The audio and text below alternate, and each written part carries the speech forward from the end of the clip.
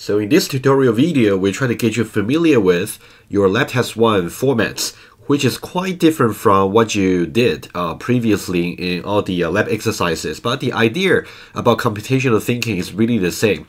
It's just that format you have to get used to. So let's first of all go over some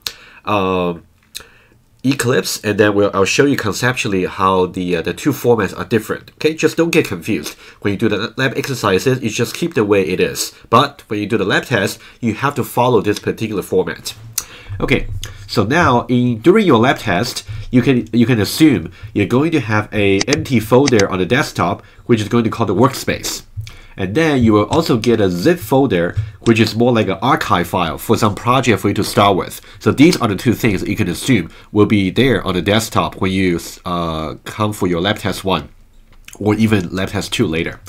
Okay, so let me just show you exactly what you should do to really start your lab test. And then we'll see the formats, and then I'll explain to you conceptually how you can do it. And then I'll give you exercises to do beyond this tutorial video so you can get fully prepared for your lab test. Okay, so let's say you launch the Eclipse, and now when you select the workspace, make sure you say browse, and then you can go to make sure you go to the desktop. So you can go to home, and then you can go to desktop. Once you go to desktop, make sure you choose the workspace, the empty folder I just showed you as the workspace, and then you say OK, and then make sure it's on the desktop and then the workspace, and then you say launch. So once you launch, you will see that it's completely just empty in the workspace for the Eclipse, which is expected, and we're going to import this particular archive file. Okay, in case it's not responding, you can just say wait, and then you will get to it eventually. Okay, so let me just expand it over here. It's just a bit slowly reacting to me. Okay, so now the Eclipse is launched. So let me just click on Workbench, and then so now it's empty on the Package Explorer. Let me just maximize the Eclipse. Okay, so what we'll do is we're going to import the zip folder, the archive file that I just showed you on the desktop. You can say File, and then Import, and then under General, you can say Existing Projects into Workspace, and then Next. If you try to practice this example test on your home machine, it's going to be the same steps, okay? And then now, rather than saying the root directory, you want to say select archive file, okay?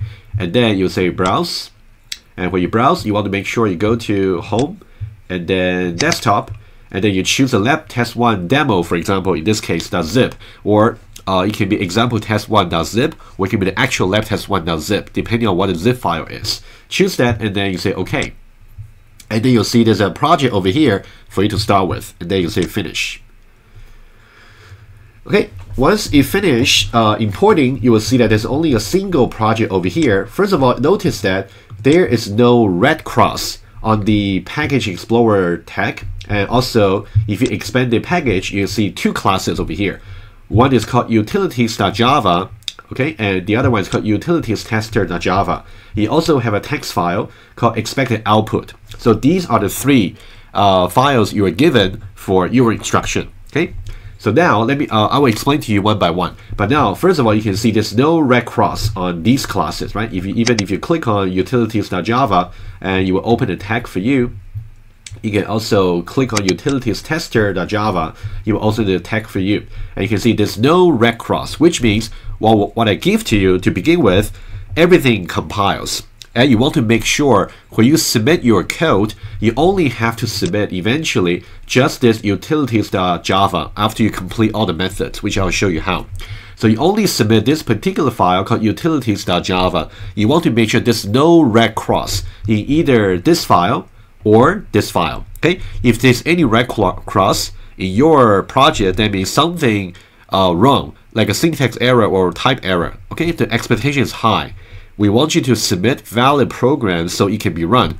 If you submit any program that has a red cross, has a compilation error, you're going to receive 0 for this test. Okay, so that's really the high expectation I want to mention to you even earlier in the class, okay, and also this stage. I want to make sure you really take it seriously when you do programming, okay? Okay, let me explain to you conceptually how things work slightly differently from how you did for the lab exercises, and then we'll try to do some simple exercises together with you in the tutorial. Okay, so now we got utilities. We also got utilities tester.java. Okay, so now let me switch to iPad over here, and let me compare how we do things differently between the labs and the lab test. Let's very quickly review how you did things for your lab exercises. Okay, this is what you did so far. Okay, basically you have a main method in your maybe rock paper scissors game, compute text, or BMI, compute and interpret, right? Different programs. For each main method, you basically have to declare a scanner, maybe called input, and then you can say next int, next double, and next line. That's how you prompt the user for the input, right?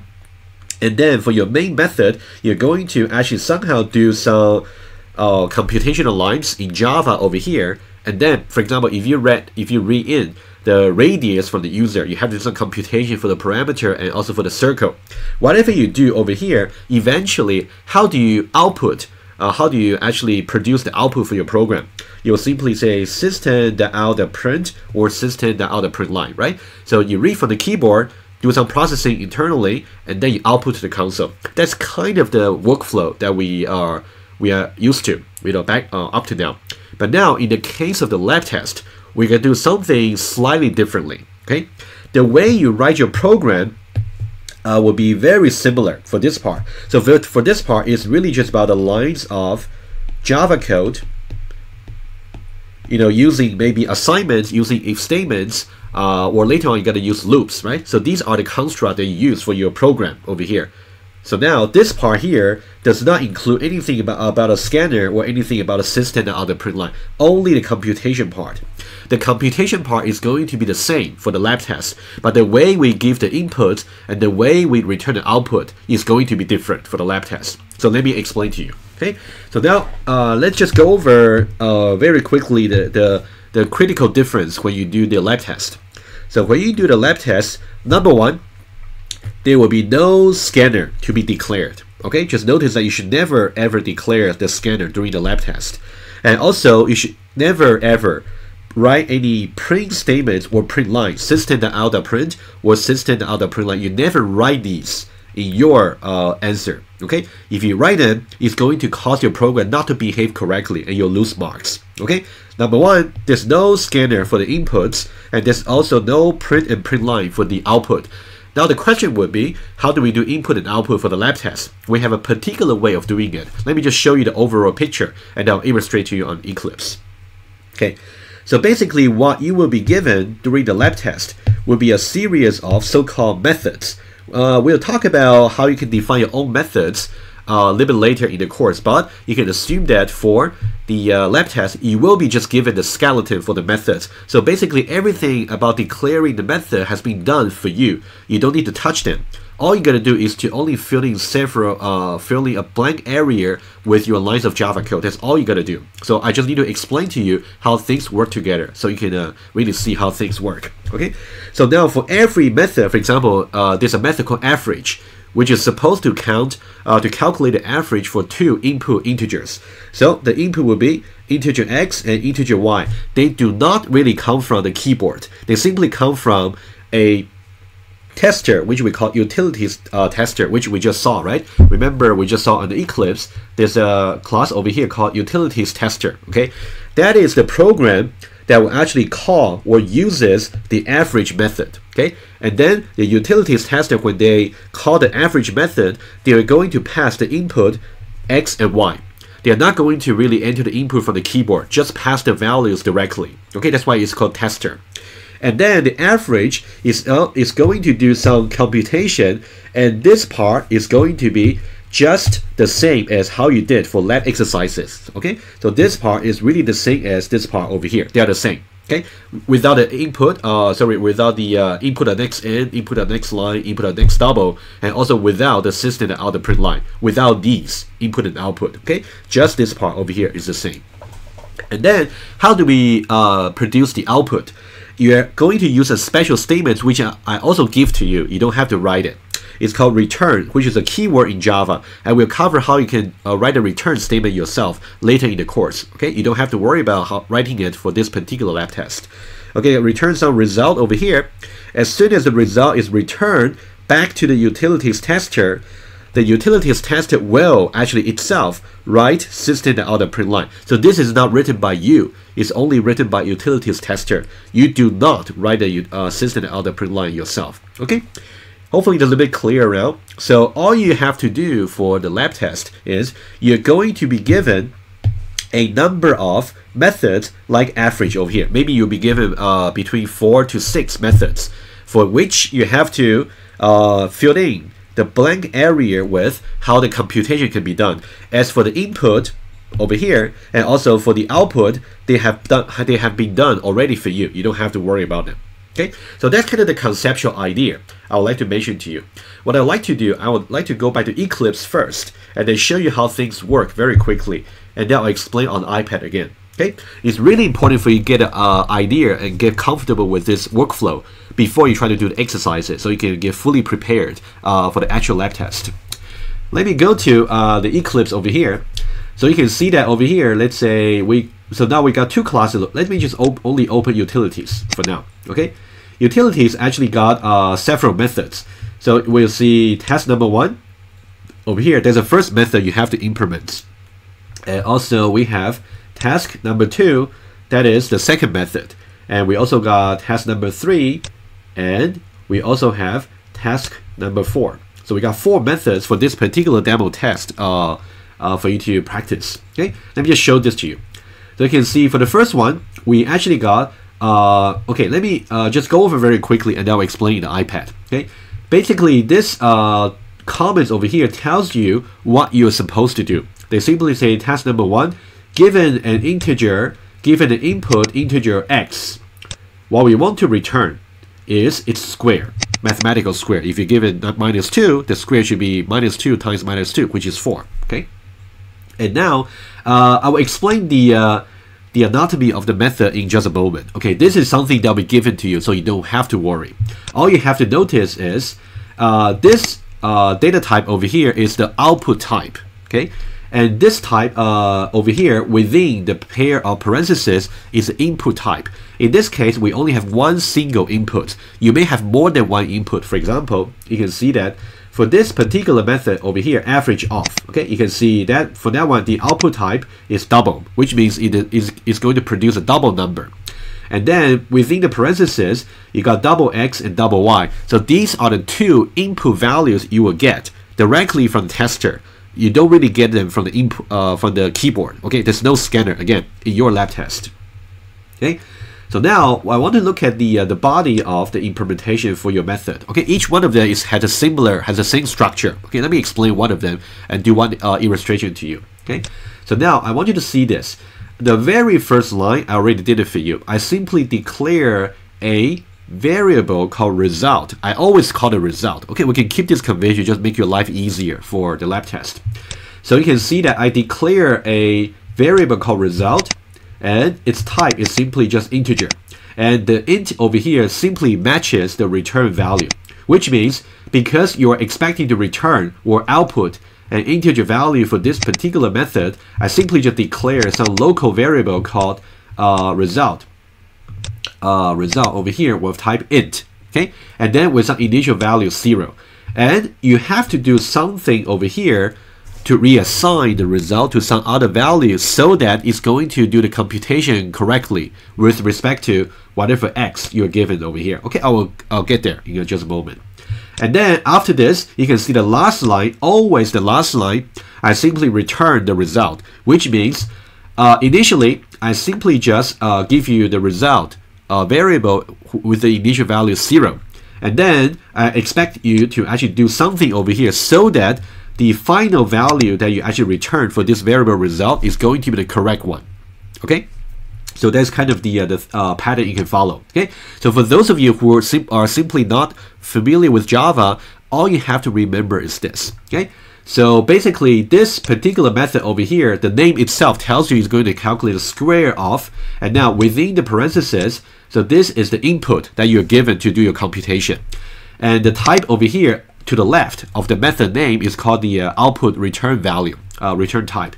And then I already declared the very first line for the return value and also the very last line to actually return the value. So these two lines, you can always assume they will be there and you don't touch them.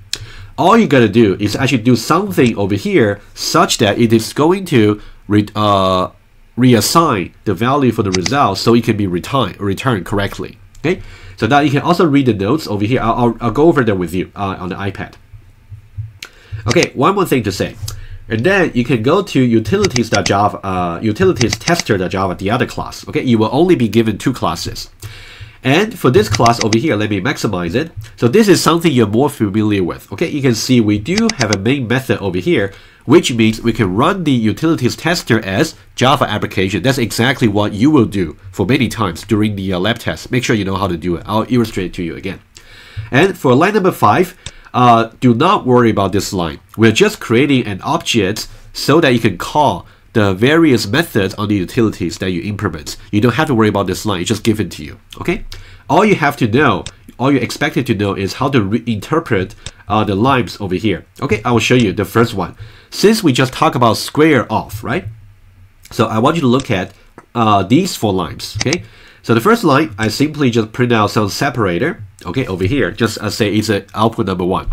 And then you can see that this is also something you are familiar with by the tutorial video so far. We are basically mixing 2 things. So this is a string literal over here that is just going to tell you something about the output being produced, being output to the console. It's simply square of -2, which means for this particular line, it's going to tell you the output for input value -2 to the square of method. And this is a notation that you don't really have to know exactly how it works. All you gotta remember is, if I want to really call the square of with a particular input value, okay, all I can do is I can say square of, but you want to make sure you always say u dot. Okay, we're gonna talk about dot notation when we talk about objects after the reading week. For now, just take it for granted. Okay, so now for this particular case, when we say u dot square of, that means we're going to pass -2 over here, and -2 will be passed as input to this particular square of method. So that means x will be replaced by 2. I'm going to illustrate that to you in just a moment. And then it's going to follow through exactly whatever computation you have, and then to see what to return. Okay? And now, what would be the correct answer for you to expect? Okay, you got to look at another file. Okay? So now, if you look at another file, which is called expected output, it tells you that, okay, if you look at that, open that, you can see this is the first separator we just talked about, and it tells you that for square of -2, the return value should be 4. So what does that mean? That means, for example, over here, when we say u dot square of 2, this is the very first output, right? Under the separator 1. So when we pass -2 over here, what we expect to return from this particular method will be just 4, because you can see 4 over here. Okay? And then that means if you go back to your utilities, you want to make sure whatever computation you do over here is going to guarantee when you're given -2, it's going to return 2. When you're given maybe -5, it's going to return 25. Okay? Let me just go to the iPad and illustrate to you everything together. Hopefully that will make a little bit more sense. Okay? So now let me go to a new page over here. So these are the things that are actually involved. So the 3 things I just talked about, right? Okay, let's just go over them very quickly, and I'll illustrate to you on the Eclipse. Okay, so this is the task you're given. So actually, always make sure you read this description very carefully. Okay, so we are saying given an input integer x, return its square. Okay, just this the description over here. Okay, so now over here, the square of over here, it is called. Let me just be a little bit more careful over here. I only want to select this part over here. So this is called the name of method. Okay, that's the name of the method. And then the pink one over here to the left of the method name, this is called a return type or output type. Return type. Okay, and over here you may have as many comma separated input declarations or variable declaration over here, as many as you like, but in this case there's only one. Okay, so this one is input variable declaration. So over here you can see that x is declared to be an integer. So you can only use x as an integer. You cannot use it as like a string, right? So x is an integer. Okay. So now notice that the two lines are already completed for you. You got integer result is assigned to 0, initially 0. And then you're going to return the result, whatever last value you get reassigned, you're going to return it. Okay, for now, let's just imagine what's going on over here. And for now, so this will be where you have to put your solution for the lab test. So your code starts after this line. Okay, this is where you should really put your code. Okay, but now notice one thing. I'll just go over the description with you.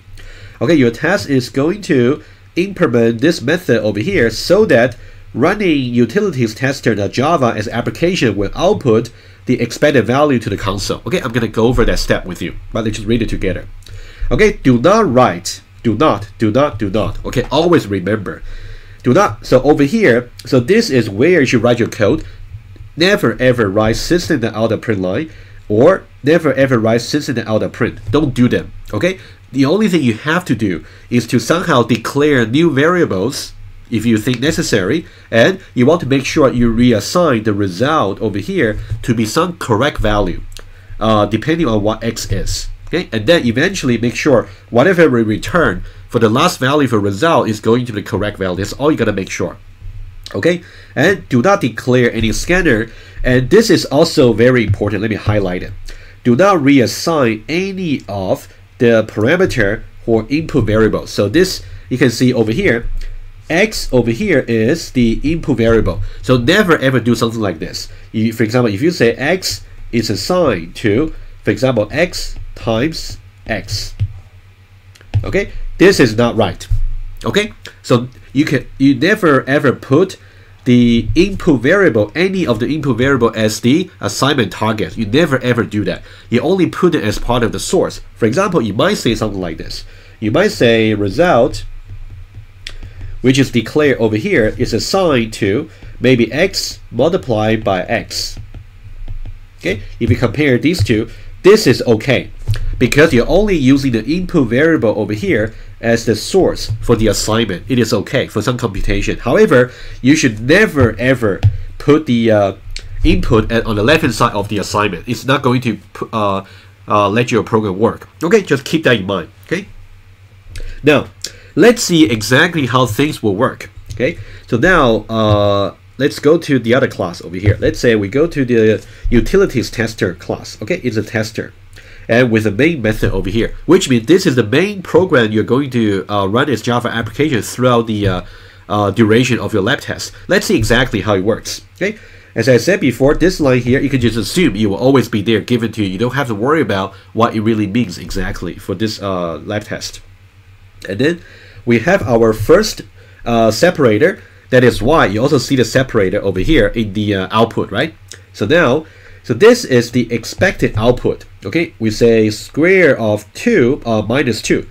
Okay, what does that really mean? When you say square of minus 2, that means you're really using this particular square of method over here, and then you're trying to actually do something to it. Okay, and now in the case of you say minus 2 over here, that means you're passing this particular input. That means the x over here in this particular call, x will become just minus 2. That means whatever you do over here is going to be using minus 2 for the x value. But you might pass different value. You might pass minus 3 or minus 4 or 5. So you want to make sure you keep your program as general as possible so that it will work for any input. Okay. And then over here, this is how we call the method. Okay, and the call is already made there for you, so you can just execute the call. You can say u dot and then square of and then minus 2 and then 3. If you're really comfortable with this particular calling syntax, you can feel free to add more tests to your lab test during your lab test, just to make sure your program really works for all the various inputs. Okay. Okay. So now you can see that this particular line is going to be like that. So this 4 is expected to be the case. Okay, but initially I'm going to show you when you are given some starter program, you can still execute it as Java application. However, it is not going to give you the correct result to begin with. Okay, I'm going to show you why. Okay, and then also, if you try the second separator, that should be, oh, sorry, expected output should be another second separator. So there's a typo over here. Okay, this should be something like this. Okay, beg your pardon. I'll make sure I fix it. Okay, this is also expected over there, and also for the fourth line, you're expecting for -3 or 3 is going to be 9. Okay, so this is kind of the structure for the three things. So now what you want to make sure is when you try to run your utilities tester .java as Java application is going to produce some outputs based on how you actually implement this particular method. Okay, if you haven't done anything, whatever you produced is not going to match the expected output. Okay, you have to make sure you implement your method correctly so that the produced output is going to give you the right result as expected. Okay, let's illustrate this on the Eclipse. Okay, but really try to go over these three things together and make sure you understand what's going on. Okay, okay, now let's see exactly what's going on here. So now I want to illustrate to you right away in this. Okay, now let's just go back to the Package Explorer. So now you can see that, let's just use the square off as an example over here. So now for the square off method over here, let's say you simply just didn't do anything. Okay, you can see that everything compiles, which means the program can just be executed. Okay, so what I will do is I'm going to right click on the utilities tester.java over here, and then I will simply right click, and then I will say run as Java application. That's what I will do. Okay, so when I do that, I want you to pay attention to this particular output over here, right? Remember that was the first one, right? The very first one, when we try to call square of -2, right? -2 over here. So now it says that square of -2 is actually 0. Okay, apparently this is we call this the actual output that is produced by your current implementation, your program. However, if you simply just compare this line over here, okay, I'm going to highlight this line here. If you compare this line versus the very first line for the expected output file, you can see they don't actually look the same, right? You can see the expected output is 4, but the actual value produced by your program is actually 0. So why is your program producing just 0? Let me explain that part very quickly again. Okay, apparently if you go back to your utilities over here, and the square of simply contains nothing but what I gave to you initially, right? So now let's go back to Eclipse over here. I want to explain to you once more about the structure. Okay, let me just copy this this diagram over here, and then let's talk about it in the next slides.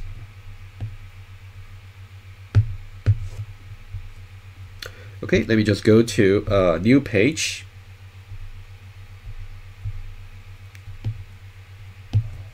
Okay, so let's have a look at this particular task. Okay, and then let me also put something back over here.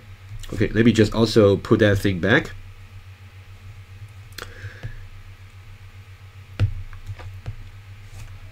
Let me also put this utilities tester also back there.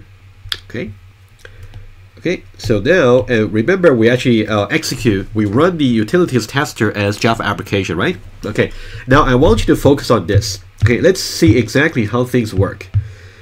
So I want you to focus on this line over here. Okay, when we say u dot square of -2. Okay, when we call this particular method with the value -2. Okay, -2. Let me use red maybe. So this is -2. Okay. And then we're going to have x over here is going to be, for this particular call, is going to be just -2. Okay? And now what about the rest of the program? The first line simply declare the result over here to be 0. And then since we don't do anything over here, so it's just not going to reassign the result to any value rather than the initial 0. And then when we say returns result over here, it's just going to return 0 over here. That means this particular method call is just going to be returning 0. That is why in the Eclipse program over here, you see 0 in the beginning because you haven't done anything yet. Okay, what if I try to actually implement it, let's say in a way? Okay, so now what I can do is I can say result is assigned to, let's say, whatever x I'm given multiplied by x. That's what I would do. Okay, which means now I really try to reassign the value for result to be something so that the reassigned value over here can be returned. Let's see what's going on over here. Okay, so now if I simply right click on this utilities tester and run it again, I can say run as Java application, and what I will get over here, I can just say okay. Okay, over here you can see that the very first one, you can see now it changes, right? It used to be 0, and now you can see the actual output produced by my program over here. The return value for square of with the input -2 is now 4, simply because the expected output over here, you can see that's actually just matches that. Okay, because it's a correct implementation, you can see that this one, when I give -3, that also gives me the right result over here. So as long as you get the right result, you can think about each of the 8 test cases over here are the minimum requirements for you to pass.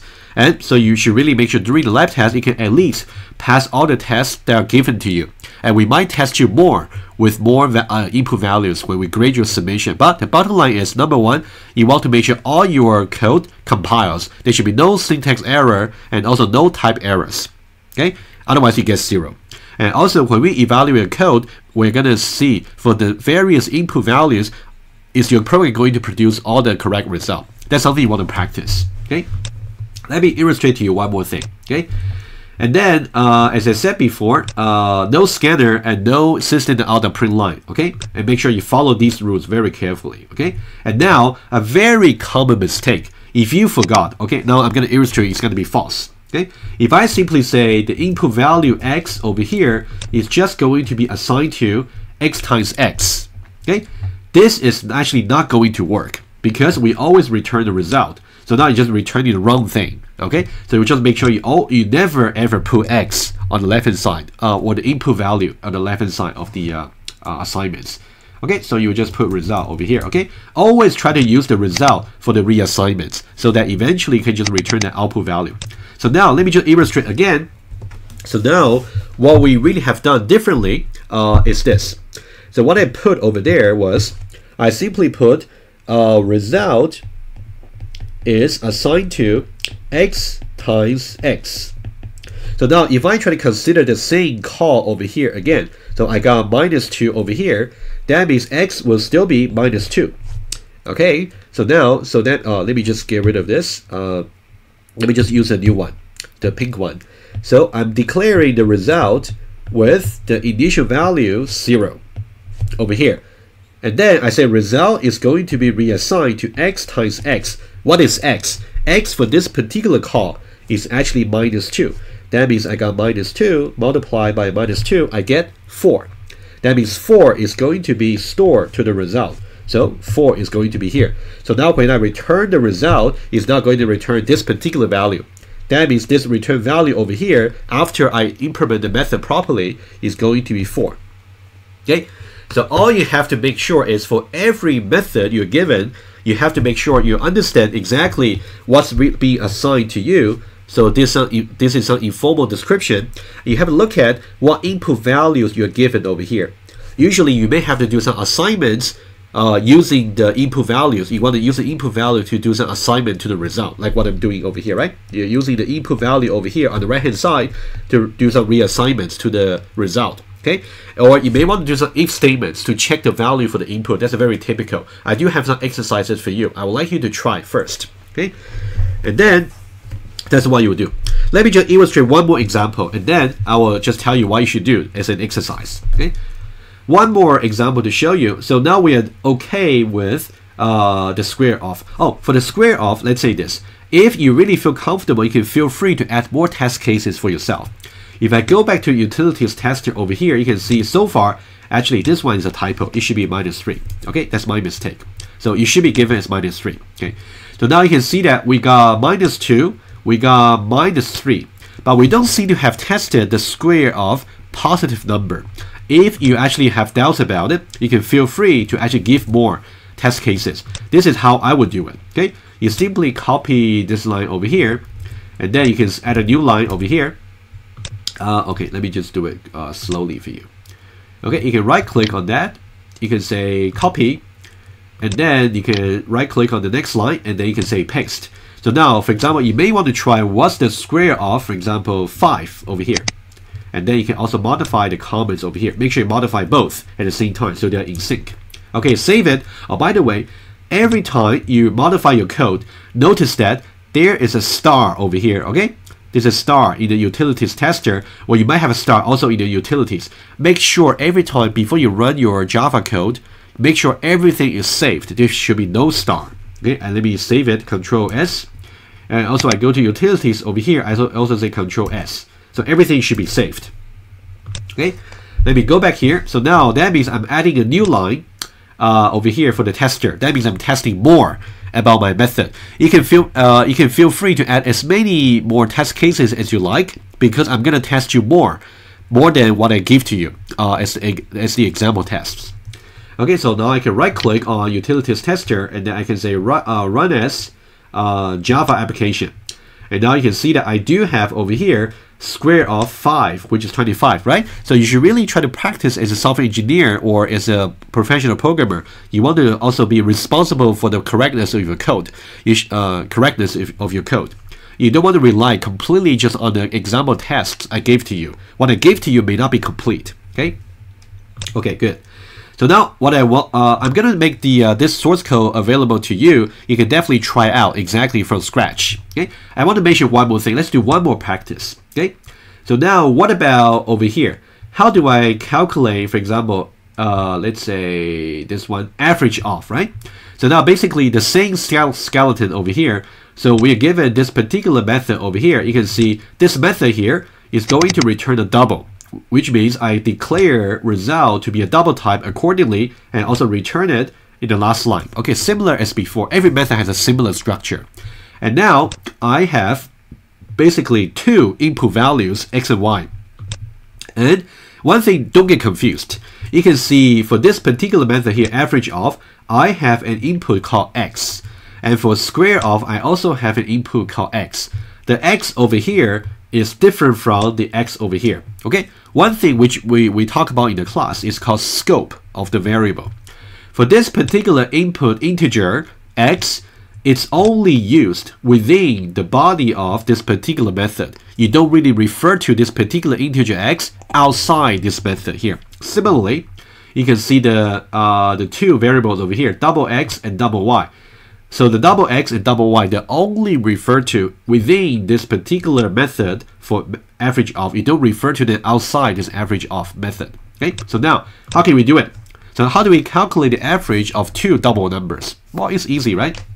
You can simply add it up and divide it by 2. I'll just do one more for you. Okay, and then we can say result. Again, you want to reassign to the result. You never ever reassign to the input variable, in this case x and y. Okay, you can say result is reassigned to x plus y, and then you can put them in brackets to say I want to force the addition to be done first, and then divided by 2. Okay, something like that. Okay, that's how you can implement that. Okay. Okay, you know what? Let me just put this into comment first. Okay, so that's not effective just yet. Okay, as if we haven't done anything. If I try to execute run as Java application, you will see that the corresponding output for average of, you can see at the moment the average of 3.0 and 4.0 is simply 0.0. Apparently that is wrong, because if you look at the expected output over here, the average of, if you look at that block, average of 3.0 and 4.0 should be 3.5. This is the expected return value from your average of method. But this over here is the actual value 0.0 that's returned at the moment. You want to modify your average of method so that it's going to return the correct value. How do we modify that? So that part will be very easy. You simply say result is reassigned to x plus y divided by 2. And make sure you save all the file. And let's relaunch the program and let's see what happened. And now if I relaunch the program, you will see that now the actual output produced is going to be affected by this particular line we just added, right? So it's going to be 3.0, 4.0, So now you can see for this particular call, if you go to utilities tester over here, for this particular call, average of, we got 3.0, 4.0. For this particular call, x would be 3.0. This would be 3.0, and y would be 4.0. So when we try to add it up together and divide it by 2, it's going to be the correct result, which is over here, 3.5. Okay, so hopefully you're now comfortable with the flow. So now I am going to make the Labtest 1 demo projects for you to begin with. They contain very easy exercises for you, just to finish them as soon as you can and make sure you're clear about the workflow for your lab test. And then I'm gonna make another starter project that's slightly more challenging for you to practice for the methods. Okay, so make sure you're comfortable with all the formats and make sure you understand exactly what you can use and what you cannot use within the method. I explained them many times in this video. Make sure you watch them and rewatch them as necessary. Finally, I want to recap. Okay, and then we are done with this video here. Okay, and then so now you have to very clearly distinguish between either you're doing lab exercises or you're doing lab test. The way you do, especially the way you do input and output, is different. In the case of lab exercises, you simply use scanner input and also system and out and print line for input and output. In the case of the lab test, what we're doing is slightly different. We have introduced a new class called utilities tester, which with a main method. And then the utilities tester is going to call the different methods in the utilities class, which you have to implement. And for each method, for example, average, the utilities tester is going to pass the values to call the method. For example, for average, you can pass maybe x being 3.0 and y being 4.0. And then the average itself is going to execute the lines of code that you as a programmer will implement. For example, over here, for average of, the line of code I just showed to you as a programmer is this. So this seems to be the only line you have to add in order to get the method correct, right? Everything else has been done for you. Okay, you just have to understand everything together. How do they work together, right? Okay, so once the average returns the result, we're going to run the utilities tester as Java application. Okay, once you run it as Java application, it's going to produce something. Okay, and this actual output must match whatever I give to you as the expected output file over here, right? You can see the expected output. You want to find the corresponding section there and make sure the return value from your method really matches exactly what's specified over there. Okay, so now get yourself comfortable with this format here, and then if you got questions, let me know.